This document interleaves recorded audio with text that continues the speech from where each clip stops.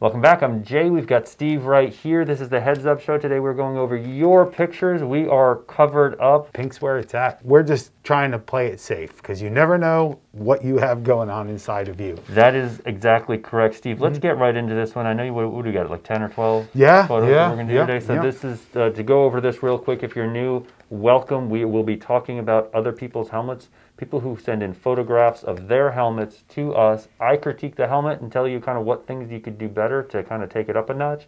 Steve critiques the photograph to tell you what you might be able to do better. Email the best photos you can of your helmets to PICS@greengridiron.com. Give us a little while. We missed a couple of weeks because it's been crazy, but we have many, many episodes still coming at you, so keep your pictures coming. Are you ready? Let's do it. All right. First up is Anthony. This is something, this is obviously the SpeedFlex. This is the SF2BDC TX face mask. It's the, I guess you could call this the closest thing to a big grill. We actually market this as a big grill face mask that you can legally wear on the field currently. And he's done a couple of different modifications here. So he's got the ratchet strap. So this is a helmet that's a couple of years old because now they come with a cam lock system. He's gone and put a white buckle up top, so he basically did the strap lock delete, put that white buckle on there. He's got what appears to be a Kansas City Chiefs decal on the side. Looks a little thin because there's some creases in that decal, but really can't tell. But the white on the face mask really stands out. Maybe go with like the red and white Under Armour clips on the sides, or maybe a red pair or a white pair. That would look kind of cool. I don't think I would really change much else. Yeah, I'd like to see the back of it, but I'm going, Steve, 7.2 out of the gate. All right. For this guy. Next time, just make the pictures a little brighter would be cool, but aside from that, I like what you did. Nice job, Anthony. All right, next up is Jordan. Jordan made it easy for me. He made a nice little compilation. This looks great, and we've got a Shock 1.0 visor. We've got the OBJ face mask. This is the CU-S2BD-SW, but it looks even better with that Shock 1.0 visor.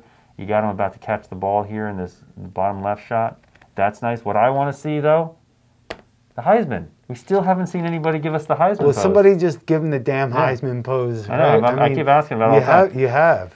So on this guy here, he's also got a Sports Star tin strap, which looks nice. To me, this is all about the face mask and the visor, but I do love to see the reflection of the clouds in the helmet. Yeah, and I like how he put the clips, what some people would consider to be upside down. They are reversible, and he did it so it lines up right. It's a good look, and thanks for sending pictures of you wearing it. These look nice. They look really good. Yeah, I'm going to go with 7.5. All right. Which is a pretty damn high score for such a basic. Yeah, it is. You're right. Basic helmet. Nice work. Really looks good. Next up is John H. Check this out. All right, Johnny.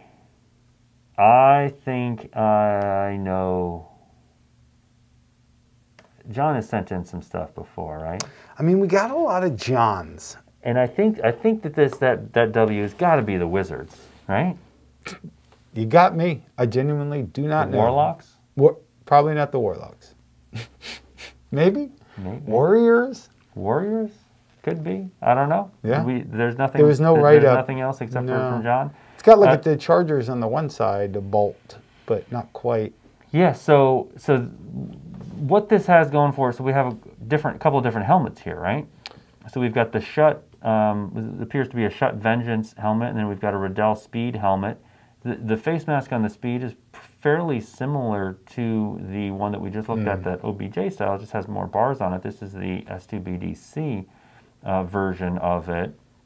Not as sexy looking of a face mask in my opinion, but still very similar. Yeah, right. I'm going to go with a 7.4 on this. Yeah. We got a nice, steady, even keel kind of show going today. All right, next up is Andrew. He says, "What's good, Green Gridiron? I've been subscribed to your channel, and I love what you guys do, especially for us helmet collectors. Keep it going. Here's some pics of what he's done, and check it out. He's got a couple of different teams and helmets. New York Giants. This looks like a. I mean, this is a really nice collectible. It's got OBJ's signature on here. It's got the OBJ face mask on there. We've got the numbers that he put on there.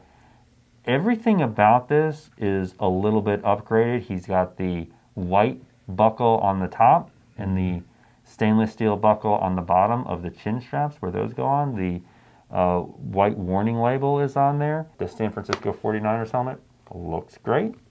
Really we've got a custom chin strap, same thing with the Chargers helmets. It's got the Ropo DW face mask on here.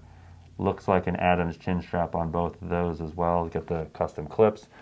You got black screws on that one. Yeah. Got a lot of little pieces on all of these. Obviously, my favorite of the bunch is the OBJ. Yeah. Really so overall, again, this is going to be an average score of the 3, Steve. And I'm grading this based on what they are. I'm going to go with an 8.6. Okay. Fair enough. If it was just a Giants one, I think it would have been like a 9 something. Yeah, we'll never know. We'll never know. All right, next up is Braden. Is this all the same helmets? I think so. So Auburn on one side and a big, what appears to be a Syracuse S on the other side. That's interesting. And you see the stripe But it is different too. Yeah, so this is kind of a half and half. I think that's what it is. Yeah, interesting. I see what's going on now. It took me a minute. I'm not gonna lie. Yeah, I don't know who this would be a half and half for. Maybe that S is actually a high school, and it looks like on the visor side we've got what appears to be, I don't know what kind of visor that is. It's not an Under Armour visor. No. Even though it has some Under Armour decals on there. Got an insert in there. And, you know, Auburn is an Under Armour school. It doesn't look like a Nike visor either. I think it might be maybe one of the generics, but then with a shock insert on the inside. Overall, this is I think this whole thing is pretty cool. I don't really know I'll tell you, enough about it to really kind of get into the details, though. Well, he put the Under Armour decal on the visor only on the Auburn side. Same thing with the clips. So, I mean, like, this is right. This clearly is very intentional. Just for that fact alone, those little details that kind of slid past me at first, I think that's awesome. I think taking the photos outside, what looks like a nice cloudy day, was smart. Yeah, let us know. Leave comments if you're watching this, Braden. Tell us more about this helmet. Yeah, very curious to know more about the details. Without knowing, I don't even know where to go. Yeah. But we can tell that it all means something. Right, exactly. And that's the important thing. That's all that matters. So I'm going to go, I know obviously a lot of work was put into this guy, even though we don't know what it was for. Yeah. I'm going to say, Steve, 8.3. Okay. I think that's fair because you're kind of making an educated guess. Sure. I'm guessing that it's all for good reasons. Right. All right, next up is Jeremy. Very, very good pictures here. So, Steve, what do you feel, or how do you feel about people who are taking photographs on train tracks? Some people might think it's, it's kind of pushing it or it's overdone. I think it's always good. I like trains. I think it's cool. It shows, like, to me, the one with the train coming in the background, it kind of looks as tough as the train does. Well, I agree completely. Look at the texture in that paint. This almost looks like textured paint. Yeah, like that hammered paint. I bet you it is. And then is this like a Jackson Pollock-esque? Maybe? That's an art, man. You can screw that up real quick. Well, this looks like a pretty even... It does. Kind of like it was raining, almost. Yeah. And look at the size of that Broncos decal. Teeny tiny. That's fascinating. It's an interesting size and an interesting place to put it. I think if done right, a team could get away with that. You know how the Los Angeles Chargers, they've got the bolt and they put the numbers under the bolt? Like, I could see something like that, a small logo up top and then numbers or something, of that nature, kind of just lower, maybe even a little bit smaller than normal on the sides. I actually don't mind the small decal. I mean, it's... No, I don't mind either. Yeah. I hear what you're saying. The placement was smart. I'm going to go with a 7.8. I couldn't agree more. I like your color choices, too. Next up is Chris B. So Chris B looks to have all kinds of custom decals and work done in here. So this looks like a decal on the visor or inside the visor, one of the two, and probably printed these at home, I'm guessing. Probably. And then cut them to fit? I would think so. I don't know for sure. I don't think you would be able to see through that visor, but it looks great on the shelf. Yeah? Yeah, it does. It's very different. Yeah. I'm not usually a fan of digital camo, but it kind of works here, and I love the fact that it's consistent throughout. The back bumper, the flag, the eagle, the visor, it's all at least it matches. It all gets tied together, and I think it gets tied together in the way that it should. I too am not a big camo or digital camo guy. Most of the time, I like that all 5 branches are being represented. Yeah, it's cool. I'm gonna go, Steve, with this one. You know, this is no slouch for the amount of work that went into it. Right. I'm gonna go with an 8.1.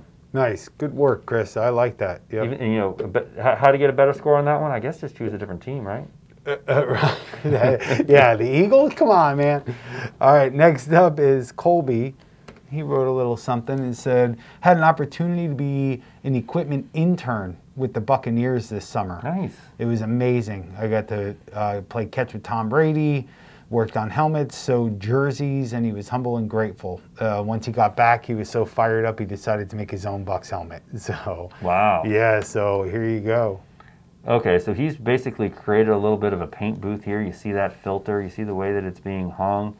This is not just a can of spray paint. There's his evidence of Tom Brady. Where's Tom's mask? Yeah, right? What's up with that?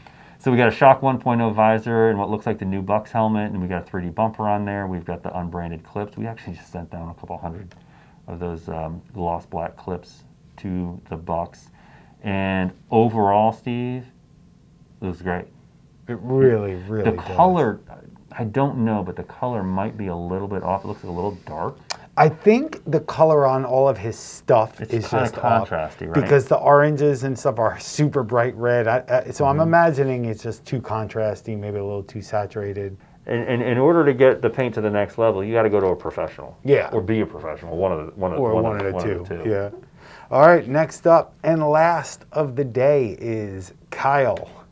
All right, Kyle. Interesting. Yeah. It's cool looking, the blue and white. I mean, it's always just such a classic look. I gotta say, I would almost.